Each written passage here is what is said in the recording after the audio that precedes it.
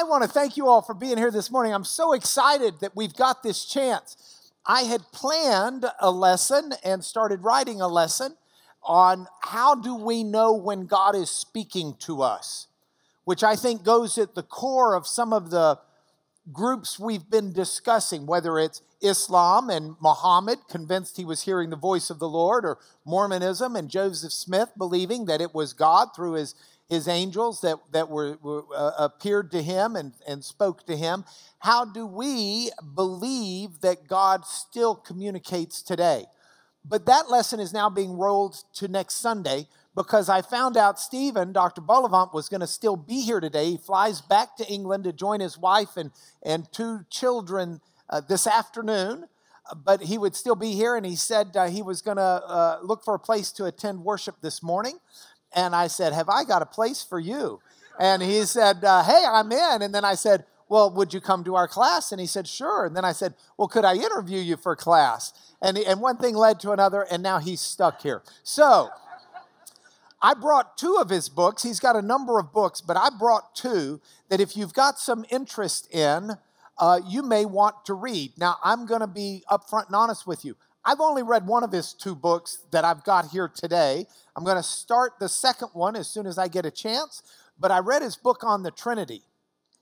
And I can tell you, it's the best book on the Trinity I've ever read. And if you've ever wondered about the Trinity, we're going to discuss it here this morning. But if you've ever wondered about the Trinity, this is the book to get. I'll put it on the Elmo so you can see. I even like the subtitle, The Trinity. Let me make this a little bit bigger. The Trinity, How Not to Be a Heretic. That's pretty good stuff here by Dr. Stephen Bullivant. Stephen teaches at St. Mary's University in Twickenham, England. Twickenham's kind of between London and it's a suburb of London out toward Oxford. Big rugby town. Yeah, that's right. That's the big rugby stadiums there. Yeah. That's right. Which is what they do instead of our football, which their football is not our football anyway. Their football, they actually use their feet. Picture that. Anyway, all of that as it is. Now, I want to talk to Stephen. I want to interview Stephen. I want Stephen to do most of the teaching this morning as I kind of direct it and teach it. But I got to tell you all something I did not learn about him until this morning. You may not realize this, but I am a huge, and I think a lot of you do realize it, a huge Bob Dylan fan. I mean, I love the Bob. I think the Bob is amazing. I like his songs. I like his poetry. I like his hair. I like his hats. He plays a mean harmonica. He writes a great waltz. I like the Bob. Stephen is a Bob fanatic, maybe more so than me, and is the first person I've ever met who came to know Jesus because of Bob Dylan. It's true. So I think we got to start with the Bob. So, Stephen, tell us about how Bob Dylan played a role in you coming to know Jesus. Yeah, well, I was brought up in Britain, wasn't baptized, would have considered myself an atheist, was an atheist at high school. And this only really struck me. I had a period of ill health at the end of last year, and I was listening to some of the gospel albums of Bob Dylan, particularly an album called Saved, which, if you ever read the list of the ranked order of, Bob Dylan albums, it always comes in like last or second to last in the critics' estimation. And listening to this CD, I was transported back to being 17, 18, and listening to every bit of Bob Dylan I could get my hands on. Bootleg recordings, I'd fly out to see, show after show after show in a row on tour.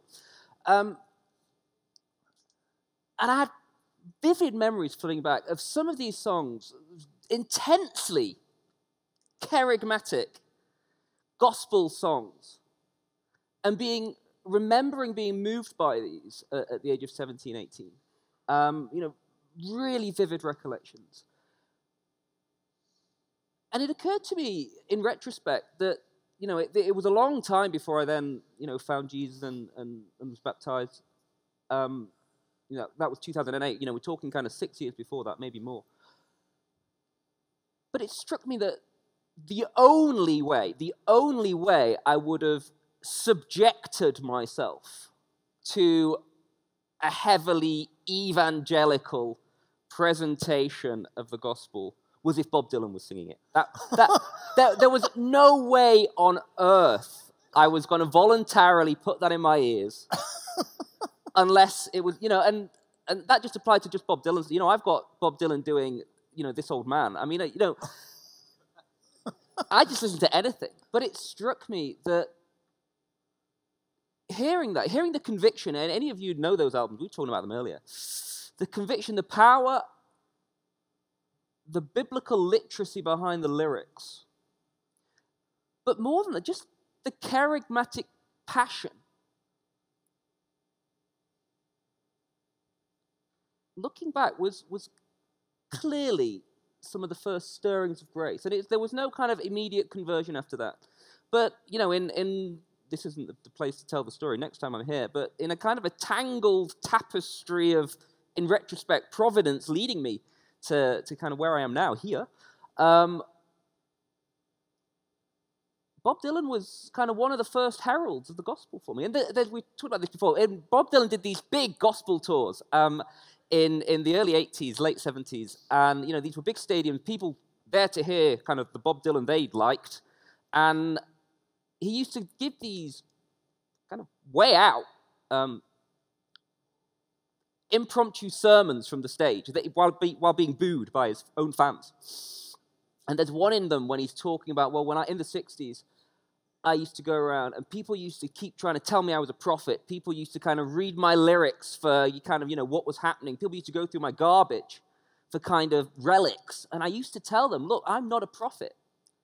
And now I come around telling people about Jesus Christ, and they say, hey, Bob Dylan, he's no prophet. But he was for me.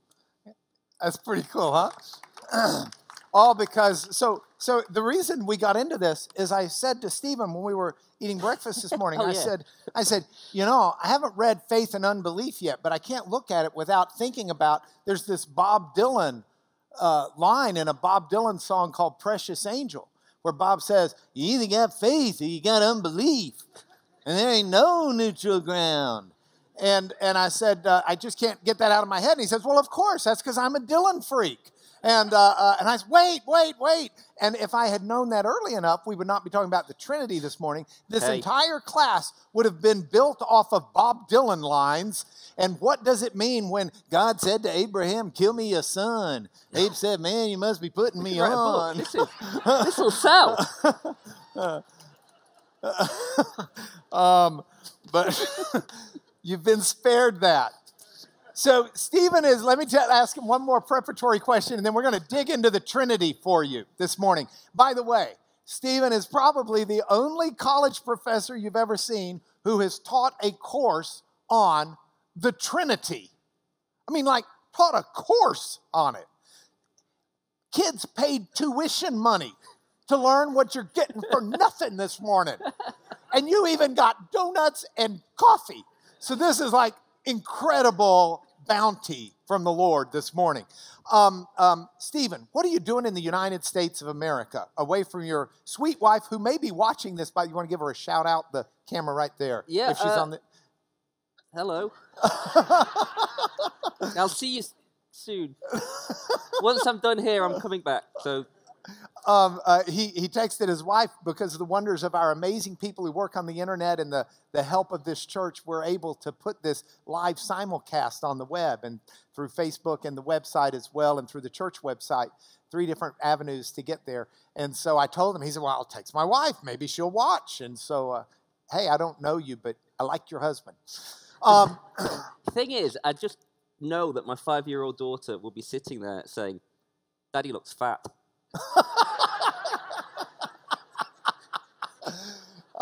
5-year-old daughter, he had 2 breakfasts this morning.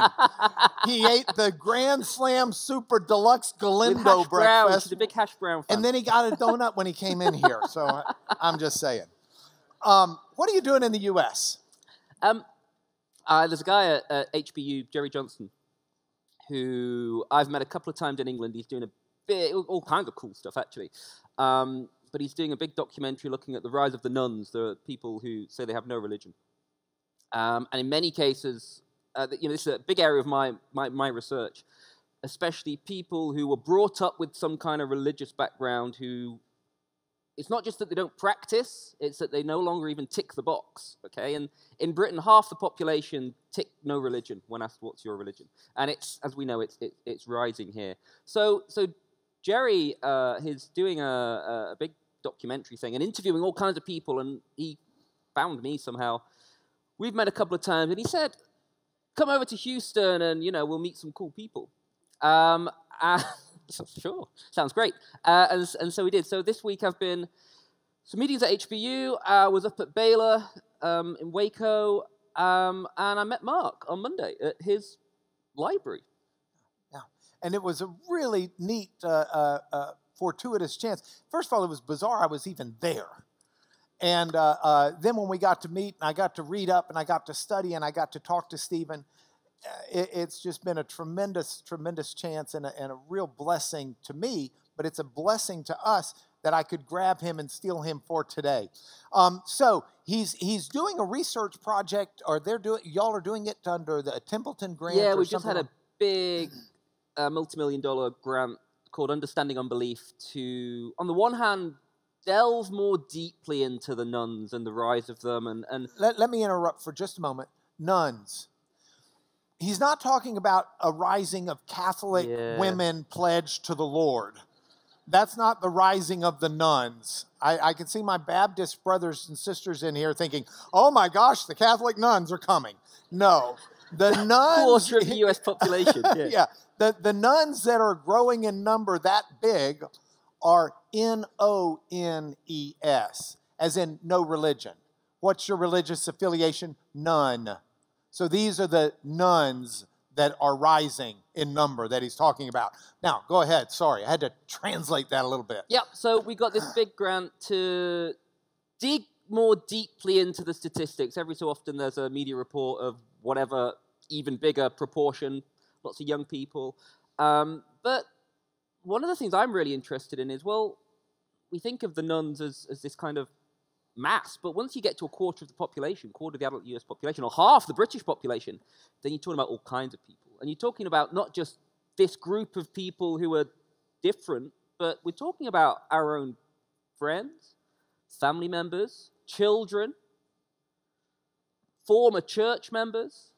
So this is a huge topic. So we're trying to explore that more, but also see what it looks like in other countries. There's been a lot of work in North America, a lot of work in Western Europe. What does it look like in Japan, Brazil, Iceland? So we're just at this month is the very start of this big project. So hopefully there'll be more to tell you next time I'm here. Fantastic. Now, Stephen was a nun an atheist when he started university at Oxford and took his undergraduate, his master's, and his DPhil, doctorate at Oxford. And came to know the Lord in the process of all of that, and came to faith, and it's an interesting personal journey that we may get to. But now he's in a position and has been teaching at St. Mary's University in Twickenham since 2009. 2009. And one of the classes he teaches is on the Trinity. And he decided he needed to write a textbook on the Trinity because it was easier than the material that was out there, I guess. What caused you to write it? Well, basically, I was asked to give, I'd studied this at undergrad and the early church history and the scriptural origins. And then suddenly I had to teach it, and I had 13 weeks of, hungover undergraduates to try and communicate something about the very heart of the Christian message. All right, that's a big responsibility. And so, it took me a while to kind of think through the logic of how best to approach that and the narrative. And it seemed to work. And it was a class I really enjoyed teaching. And a kind of odd little anecdotes and stuff got thrown in as we went. And then a couple of years ago, I just sat down, hour every morning, and just tried to write this little book. The book's amazing. It's very easy to read, and yet it doesn't it doesn't so simplify matters that he has taken the mysteriousness of God's nature and reduced it down to something that is pablum. And so I strongly recommend the book. Now, here's let me put this into perspective for just a moment. We left Christmas Day and went to see our family over in England. And Becky and I were running late to a meeting one day. I guess it was about 2 or 3 days after Christmas, and things were pretty sedate in England. In London. Always is. Yeah. Well, this was an unusually sedate day in London, and Becky and I are walking to the meeting, and there's a lady who's not particularly well dressed, doesn't look particularly engaging, looks like almost a street preacher of sorts, maybe. And she's standing there with brochures, and there's nobody on the street except me and Becky. And as we walked by, she said, "Would you like a brochure or a pamphlet?" And we politely, and I had Becky on this side, and the lady was on this side, so I was doing the talking. I said politely, "No, thank you," as we continued to walk. Usually those are handouts for go to this restaurant or go to this pub or go to this whatever. But I saw, and it just took it a minute to register, and I was a few steps past, that her brochure had God on it. And so I realized, aha. So I said to Becky, "Hang on, we're doing okay time-wise. I got to go back." So I went back and I said, "I'm sorry, I would love one of your brochures. Please give me one of your brochures." And she handed it to me, and it was basically something about God. And I looked at it, and it was pro-God, wasn't an anti-God piece. And so I wanted to digest it as quickly as I could, didn't have a lot of time, so I flipped it over to see where it was printed. It was Watchtower publication, so I knew it was a Jehovah's Witness publication. And so I quickly was able to, the pieces fell into place. I knew who I was dealing with. And I said to her, I said, "I see," she said, "Do you know who God is?" And I said, "Yes, I'm a very fervent Christian. My faith is integral to my life. And I thank you for your brochure. And I thank you that you're dedicated to what you believe enough to stand out here on a cold, bleary morning." And she said, "Well, do you believe in?" And I said, "I believe in God. I believe in Jesus." I said, "But I believe that Jesus is fully God." And she said, "Oh, so you believe in the Trinity?" And I said, "Yes, I do. And I understand as a Jehovah's Witness you don't." I said, "And I don't have a lot of time to engage with you on it." But, and she said, "Well," and she asked me about a passage in John. And I said, "Yes, I understand that passage in John. And I understand what you believe it to mean." And she asked about Colossians and Jesus being the firstborn of creation. And I said, "Yes, and I know that passage as well. And here's, what I understand it to mean." I said, but you've got some issues as well. You've got to try and handle the Philippians passage where Paul says that Jesus' name is above every other name, and at the name of Jesus every knee shall bow of those who are in heaven, on earth, and under the earth. And I said, if God and Jesus aren't the same, then you've got God the Father bowing his knee to Jesus. Well, no, he would never do that. I said, exactly. So you got a little problem here, and I want you to pray about it and think about it, and I got to go, and God loves you. And I'd love to tell you I sat there and just blew off our meeting and led her to the understanding who Jesus was, but I didn't. I fled. And but it's so interesting because her parting words to me were words of identification. "So you're a Trinity guy, a believer?" And I said, "Yes." And her response was something on the order of 1 + 1 + 1 = 3.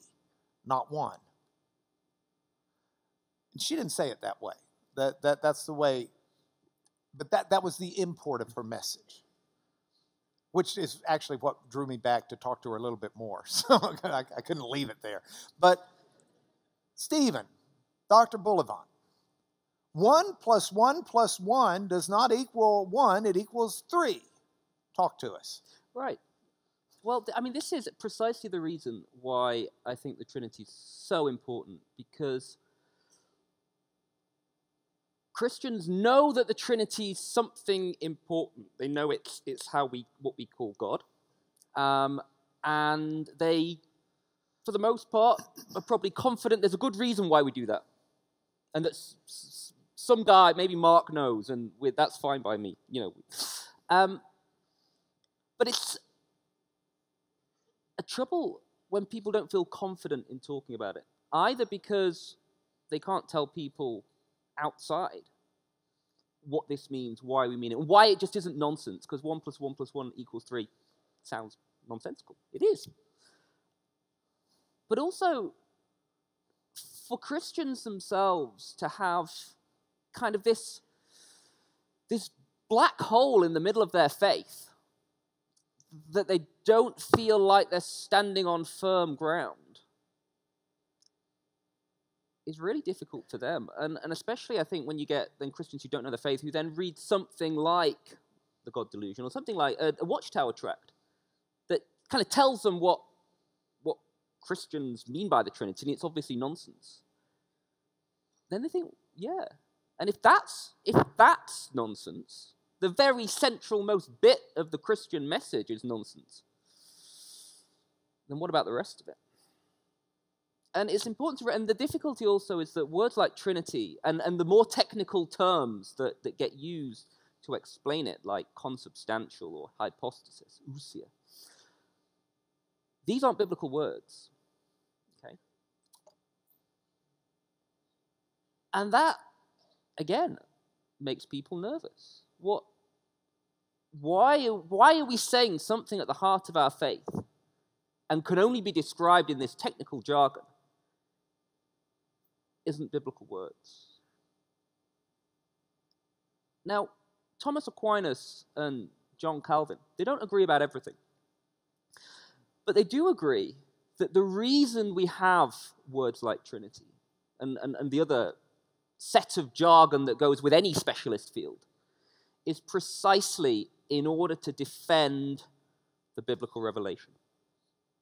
And this conviction that Trinity is Christianity's most basic description of who God is, who God has revealed himself to be, and who God has to be in order to save us. And the whole kind of next 300 years of church history and fighting, essentially, and wrangling over the doctrine and words, is the church trying to make sense of these amazing, we've heard the word amazing a lot this morning, these amazing things that have been revealed to the early Christians. And they're trying to get their heads around them, and they're trying to be faithful to what's been revealed to them. And because of the nature of the thing that's doing the revealing about itself, about God, revealing who he is, trying to do it in ways we understand, that takes them a while to get their head around it, because human language just isn't built for that kind of stuff. It's not built for a lot of things, actually. It's not built for talking about feelings. It's not built about talking about anything much beyond very simple physical things. Every time we try and talk beyond that, every time I try and talk about what my wife and daughters mean to me, then I either say, well, I can't quite explain it, I'm lost for words, or I start using metaphors, okay? And if I can't talk in literal, straight terms about the thing, A, that's most important to me, but B, that I'm the world's expert on, my own feelings about my own family, then it's not a surprise that we find it difficult, and the church takes its time with some detours and dead ends along the way to find a way to talk about God. Okay, that's faithful to how God reveals himself. I'm going to interrupt long enough to put this up for everyone to see. This is an illustration that you've put in your book. How are we doing screen-wise? I see one of our screens are working, one of our screens is not, and one of our screens is stuck. All of those make this impossible for anyone to see this picture other than me. It's a great picture. I have to say, it's the best picture you've... Yeah, this we've is got the artwork. best pictures, okay? tremendous pictures. Okay, we've got 2 screens working now. Here is your picture. Yeah. Now, this is class participation. Shout it out, be loud, be proud. What is this? A flower, yeah, we've got a flower. We got a flower. Yeah. Either that or the plug. Yeah, we got a flower. Anybody got any ideas? Butterflies. They're big, though. And What? a pig person. A pig person. A pig person. Okay. Anyone else? You're going to have to shout. Okay, A drone. look, I want to tell you something. I've covered it up. I'm sorry. I want to tell you something. Be nice. That's Stephen's mother. Right. And the best part is that, you know that my wife and daughters are watching this? Well, my parents are staying with them while I'm away. So my mother has just heard, whoever it was, Who said pig person? say pig person to a picture of her. This is, And what kind of hospitality is this? And I won't mention Gwen Chalette's name because I don't want it out there. You're welcome, Gwen. This is a marvelous illustration. I want to tell you the 3 things I want us to cover on the Trinity. I want us to cover why it's so difficult for us to discuss and to think and to know the truth of the Trinity. And then I want the Trinity defined in a useful way that you can easily remember. And then I want to discuss the heresies that happen if you deny the parts of the Trinity that are in the definition. So let's begin with the first thing I want us to do, the difficulty of understanding the Trinity. Yeah. You've got the picture. You put the parable or the story, the illustration in the book. I thought it was splendid. Would you tell us about it? Yeah, this is the way out, because theologians like to start their books with these disclaimers about how all language is, metaphorical, and when we're trying to kind of pin our language on God, then it must necessarily fall short of God. And the difficulty then is, well, where do you go from there? We have to be able to talk about God, because the scriptures do it all the time. And Jesus himself, God himself, becomes a man among men, as St. Irenaeus calls him, and talks about God and himself in human words. And in order to have an evangelistic religion that can go out and tell people the good news, you have to be able to talk. So we need to be aware that our language is always going to fall short, but that's just something that we're used to in all kinds of stuff. That this isn't a theological thing about the inadequacies of language. This is every time we try and talk about anything remotely abstract or complicated or important. Okay? So the purpose of this picture is to say 2 things. On the one hand, this is, as the suggestion suggests, a terrible likeness of my mother. Okay? Now, you've never met her. Okay? She's got arms, hair. And when I drew that kind of 3 or 4, I don't think her legs were quite that thin, even then. She had knees as well. Now, at an objective level, this is a false, an insulting image of my mother. If I went with my mother to a modern art gallery and that was there, and I said to her, "Hey, Mum, that looks just like you. Wow. Why is your photo up in a modern art gallery?" She'd be offended. Or if I drew that now for Mother's Day and gave it to her and said, "Mum, I've done this great picture of you. I think I've really captured your nose." Okay? She'd be offended, right? And she probably is. She's little tears. Why? Love you, Mum. But this is a picture that my mum, she's not a hoarder of my artworks as a child, I have to say.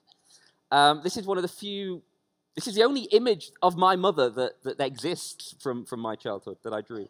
And she kept it, and she cherished it. And I suspect a lot of people in this room have similarly objectively insulting pictures of themselves that they love. Okay, and the question is, well, why did she do that? Well, on the one hand, that picture captures quite an important thing about me and my relationship with my mother. You know, of all the things in all the world I could have sat down and drew a picture about that day, I drew a picture of my mother. Okay, and she's the kind of mother who, A, is lovable enough to be drawn a picture of, but also who would recognize what I was trying to do with that picture in the best way I could, and has kept it and cherished it. But it's not a literally excellent picture of my mother, but actually it conveys quite a lot of truth about my mother.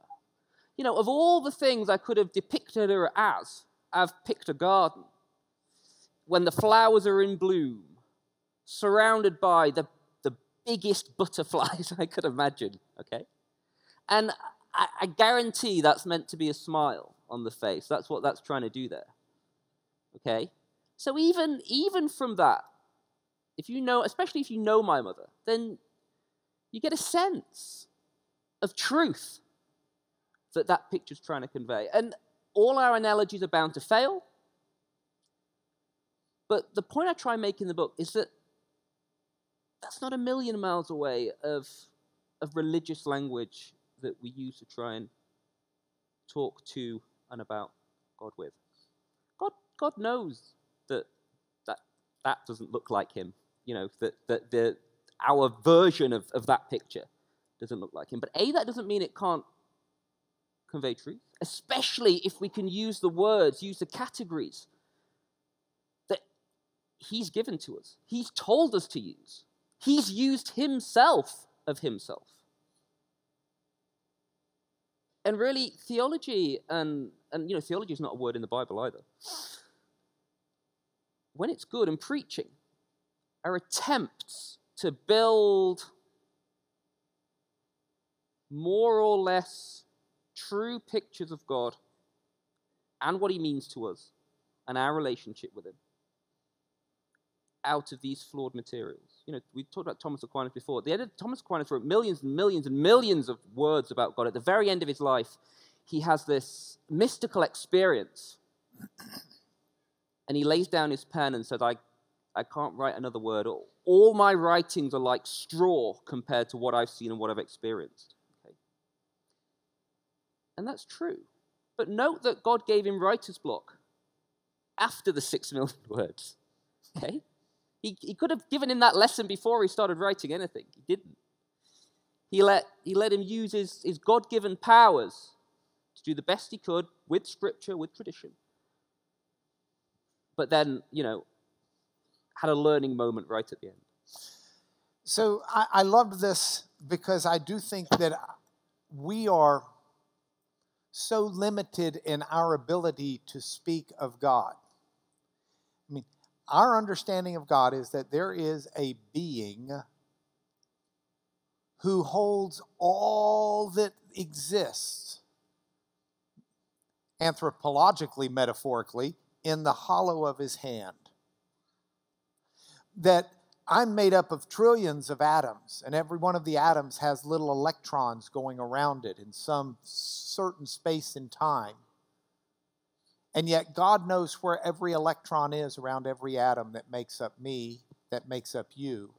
And what's more is we're just a couple of people on this dirt clod in outer space in the hinterlands of the Milky Way galaxy, when there are more stars than we can count, more stars than we have numbers for, with more atoms than could be conceived, and God knows where every electron is around every one of those atoms. This God is of such, we know now, knowing what we know about science and knowing what we know about the truth of this physical world, we know how great God must be, more so than any generation before. That God would know all of this right now, but know it all for history and know it all into the future. This is a God beyond understanding, and we're supposed to put him into our English vocabulary and our thoughts. You know, one of the reasons people got stoned for translating the Bible into English was a holy fear that it would too degrade the theological truth of who God is simply by using a vulgar Germanic language. So that's okay, though. God, as Stephen said, God wants us to use our language. He wants us to use our forms. He wants us to use our vocabulary. He wants us to draw the best picture we can, be it ever so inadequate in terms of the ultimate truth. So we've got to try and explain this being, this God, without simply doing what the Greeks did and what so many others have done, and that is just make him a supersized human. Yeah. You know, human on steroids. That's not what he is. So, with that, we move to the second thing. Having discussed the difficulty of talking about God and the Trinity, let's define it. Yeah, so the doctrine of the Trinity is incredibly simple. It consists of 3 sentences. There is only one God.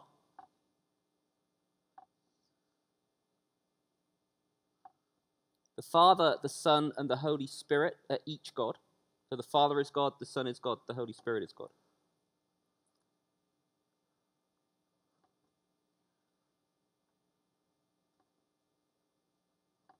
And the Father, the Son, and the Holy Spirit are not the same. And that's it. That's the doctrine of the Trinity. And each one of those, I think we'll get a chance to demonstrate this in brief terms. Okay. Keep going. Sorry. Each one of these sentences, easily to understand sentences, the reason why the early church fought for each one of them, and we'll hopefully get time to talk about some of the attacks on each one of them, was because they were convinced that it was revealed to them in Scripture, in the person of Jesus Christ, and in the Spirit that they could see at work among them. And the difficulty they had was trying to say all 3 things at once, trying to do justice to each of the 3 without denying or downgrading one, trying to keep all 3 balls in the air at once. And that's what took time. The actual planks of the doctrine, really simple. It was just finding an adequate way of talking about it that didn't get them tied up into knots and to imply things that they didn't want to. And that's the how not to be a heretic bit. That these people wanted to speak correct doctrine about God. And it took them a while to find a way to do that. One of the raps that Trinitarians, Christians take, Orthodox believers take, is that the Trinity is not a term that's found in the Bible,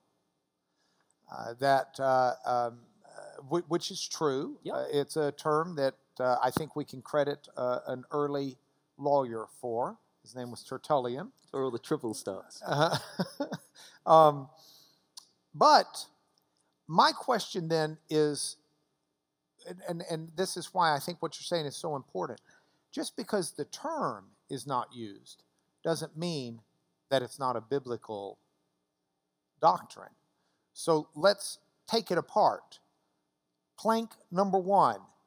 Is that a biblical plank? Do we find that in the Bible? Yeah. There's only one God. Yeah, and in fact, that, in a sense, that's the plank that gets argued for the least, because it's just taken for granted by the early Christians and by the whole Old Testament leading up to it, that there's only one God was the thing that marked the Jews out in the Roman world, and the things that they were persecuted for. So we have the Shema that a good Jew would say multiple times a day. Hear, O Israel. And this is what Moses was told to teach the successive generations, and truly would be said multiple times a day, would be on the doorposts. Hear, O Israel, Yahweh, our God, Yahweh is one. Yahweh, our God, Yahweh is one. Biblical. And you make the point in your book about James. Yeah, there's this great, it's James 2, is it? Yeah. There's this lovely snarky bit in, well, not just one, in the letter of James, right? When he's, I mean, it comes in the midst of a whole thing, but it's this little barbed aside about, don't you go thinking you're all that, I'm paraphrasing, because you believe that God is one. Everyone who's anyone believes that. Even the demons believe that, and they tremble. Believing that God is one is nothing to feel special about, because everyone does. This was just so obvious to the early Christians that it wasn't anything to go around saying, hey, I believe in God, that's God's one. That's me saved. Talk to the demons. So we've got the basic core truth that we see in the Old and New Testament. There's only one God. Father, Son, and Holy Spirit are each God. We need to break that down. Yeah, well, Father is one of the titles used of Yahweh in the Old Testament. It's not one of the most prominent ones. It's used about 20 times, but, you know, we hear Yahweh spoken of as the Father of Israel. And it's obviously the one that Jesus kind of picks up and really runs with, really develops. But it's there. It's there in the tradition. So the idea that the Father is God is, again, it doesn't need arguing for, because this is in the Old Testament background. And it's clear from the fact that our Father art in heaven, you know, that hallowed be his name. This is just not something that's controversial. Okay? All right. The Son being God. Yeah. Well, again, pretty explicit in Scripture. I mean, obviously, you know, John 1 and John 20, the obvious ones. In the beginning was the Word, and the Word was with God, and the Word was God. At the end, my Lord and my God. Bookending John. But actually, you know, again, we don't want to get into the nitty-gritty of this, but the idea is often encountered that Mark, sometimes thought to be the earliest gospel, is the kind of the lowest Christology, the kind, you know, you don't get the kind of the highfalutin theological hymns that you get in John, say. In Mark, well, what does Jesus do? He goes round commanding demons. He goes round. Now remember that Yahweh is the one who sets the Sabbath off as a day of rest. Yahweh is the one who institutes the food laws in the Old Testament. Jesus comes along and in half a sentence abrogates them on his own authority. When he heals the paralytic, he tells it, your sins have been forgiven. And the scribes, the experts on the Jewish law, say, who can forgive sins but God alone? Well, the answer is no one. Okay? That's the rhetorical question, because Jesus is God. And we had the passage from the stilling of the storm from Matthew 8. Same passage occurs in Mark 4. And behind that passage, and would have been obvious to anyone reading it at the time, is some of the passages in the Psalms, where the God of our salvation, I think it's Psalm 65, stills the storm, puts peace over the waters. So for anyone reading the Gospel of Mark, the Gospel of Mark doesn't say Jesus is God, but the kinds of things Jesus is depicted as doing, the kind of things he says about himself, and the vindication at the resurrection of the claims he's been making. A clear testimony that Jesus is God, that the Son is fully God. Paul uses a Greek word to refer to Jesus. We read Jesus is Lord. That Greek word that Paul uses is also the Old Testament Greek word that the Old Testament translators used for Yahweh as Lord. There is, Paul writes in Ephesians 4, back to one body, one Spirit, called to one hope that belongs, one Lord, one faith, one baptism, one God and Father of all. And Paul will speak of Jesus as Lord over and over and over again. And if you understand that that's a word used of Yahweh in the Greek translation of the Old Testament, it's just mind-boggling to see the Son as Lord, as God.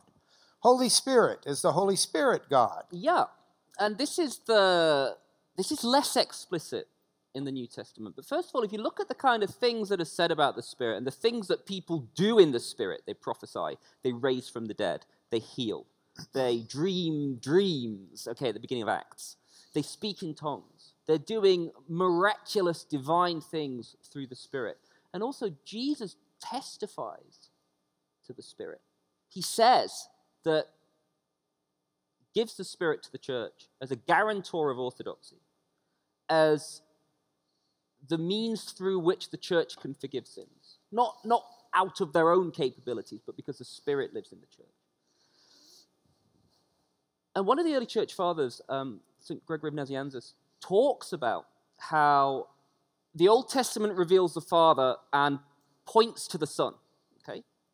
The New Testament reveals the Son and points to the Spirit. And the time of the church that we can see around us, we can see in this room, we could see in first century Corinth, is when the Spirit is revealed in all his fullness, in the wonders that they could see day to day. So, Scripture itself testifies to the Spirit's divinity. But the Spirit lives in the church, and the church testifies to the divinity of the Spirit. There wouldn't be a church left. It wouldn't have got off the ground if that hadn't been the case. Wonderful.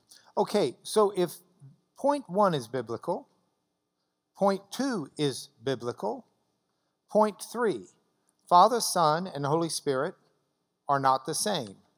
Is that biblical? Yeah. In fact, it's almost so obvious because Father and Son themselves are terms that imply a difference, a distinction.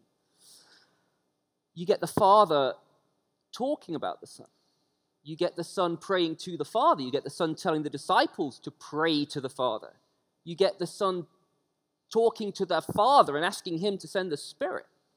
These are all depicted as very intimate, but not identical. And in fact, it makes nonsense of the biblical witness if say, Father, Son, and Holy Spirit are just different roles, different hats that the one God puts on. Because if you think about the baptism scene, or at the Transfiguration, when the Father calls down from heaven to say, this is my Son, the Beloved, listen to him. Well, unless that's a kind of a weird cosmic ventriloquist act, then what's going on there? Or at the baptism when the dove's coming down too.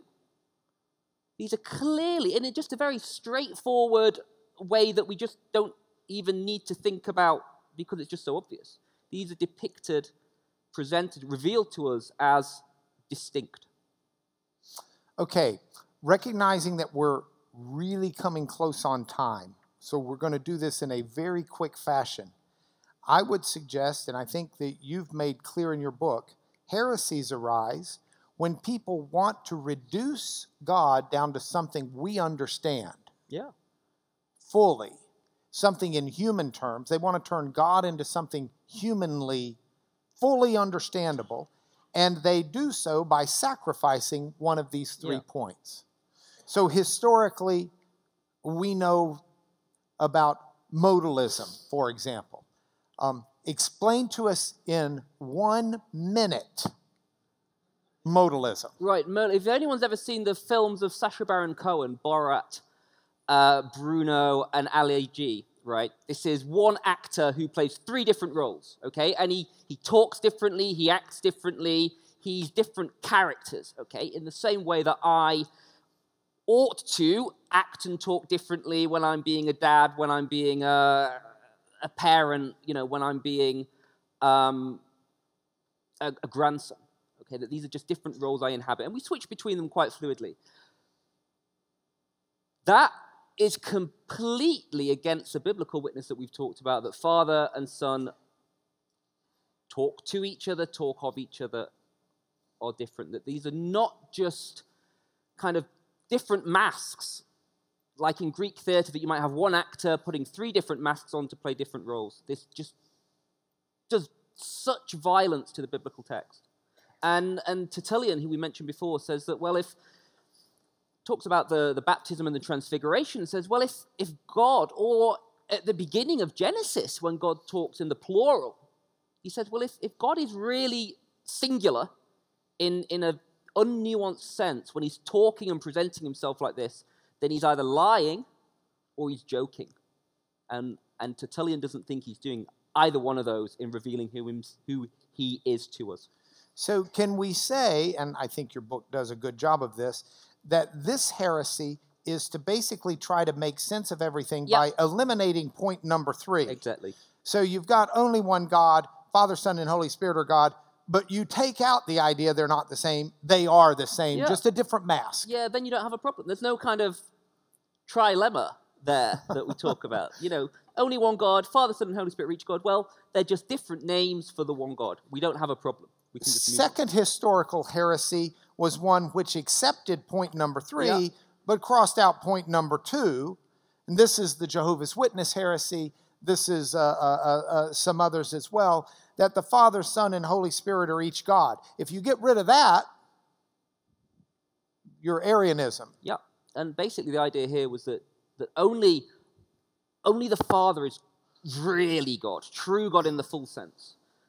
Arius, for the 4th century priest, he was happy to call the Son God in a kind of a courtesy title, kind of with a little g. He wasn't really God, but he was so much more awesome than us that you could kind of get away with it. But Arius says that Jesus was created, that he was made out of nothing like we were. Now, the reason this gets rejected, is because Scripture just says that Jesus is God. Okay. B, if Jesus is a creature, well, how does his death and resurrection save us? How can a creature save other creatures? Okay. And also, and Mark touched on this before, but if we think about worshipping Jesus as Lord, the heavenly hosts do that, not just us. Well, if Jesus, the Son, is a creature, that's idolatry. All we're doing is worshipping a creature. So again, rejected both on just kind of obvious biblical witness grounds, but it's important to realize that so much of this wrangling over doctrine all came back to the question of salvation. Who must he be in order to save us? Okay, so difficulty, Trinity defined, heresies revealed. We're out of time, but we're going to conclude with 2 final things. First, you brought the analogy of Gregory the Great to the Trinity, and I think it's maybe the best analogy that I've certainly heard in my life. Maybe you've got a better one, but use the analogy to try and make some sense of this, if you would, please. Yeah, so this is St. Gregory of Nyssa. It's Gregory of Nyssa? Gregory of Nyssa. Oh, I'm sorry. He wasn't even a pope. Okay. So basically, the problem comes up there, as we say, one godness is kind of standard doctrine, but as they kind of get rid of the other heresies, they start to fret that the way of talking is leading them into being mistaken for being tritheist. So this says one God. If there's Father, Son, and the Holy Spirit are each God, and Father, Son, and the Holy Spirit is not the same, well, 1 + 1 + 1 = 3. How can that be the case? And Gregory of Nyssa says, hang on a minute. You're thinking about this all wrong. Okay. Sometimes you get one human, Matthew, Mark, and Luke, 3 human beings. They all share the same humanness, the same substance. But we still talk about 3 men. We don't talk about one humanness in 3 persons or 3 hypostases in any kind of complex way. But he says, well, hang on a minute. We've been tricked by the language there, because what if we use a perfectly normal analogy and talk about gold, golden things? We talk about a ring. I don't have that much gold on me. There we go. Gold ring. A gold wallet and a gold water bottle. Okay, let's say. Now, that's a 1 gold thing, 2 gold things, 3 gold things. We don't say there's 3 golds. We say there's 3 things that are distinct, all of which participate in goldness. You know, if you get down to the molecular level, each one is fully gold. It's not there's like a thirdness of gold. These are gold in the full and true sense, but they don't add up to 3 golds. It's more like, and again, we can push this too far, but rather than 1 + 1 + 1 = 3, it's more like 1 × 1 × 1 × 1 equals 3. 1. All right. So with that, we are out of time, but I want to ask one last question. So everybody's about to get up from here and leave. We'll bless them in the name of the Father, Son, and Holy Spirit. But when they leave, what difference does this make in our lives? Well, first of all, hopefully it enables them to see the way in which God works in history. Not just in our own lives, but how he reveals himself in history. You know, that thing about St. Gregory of Nazianzus talking about how the Old Testament reveals the Father, the New Testament reveals the Son. The present age reveals the Spirit. This is thousands of years that God's working in, okay? Using the messiness of human history to reveal who he is and to try and teach us. We talked about the stilling of the storm, teachable moments in the chaos of history. So we see this, but we also see how it is that God can save us and who God has to be in order to save us and how it's possible for a man walking around first century Palestine, having naps, crying when he hears his friends have died. How that person, how his death and his resurrection can have this complete cosmic significance. Amen. So we bless you in the name of Jesus and Father, Son, and Holy Spirit, and pray your blessings and that you go forward with the fullness of God in your arsenal. I look forward to seeing you next week. Would you join me in thanking Stephen?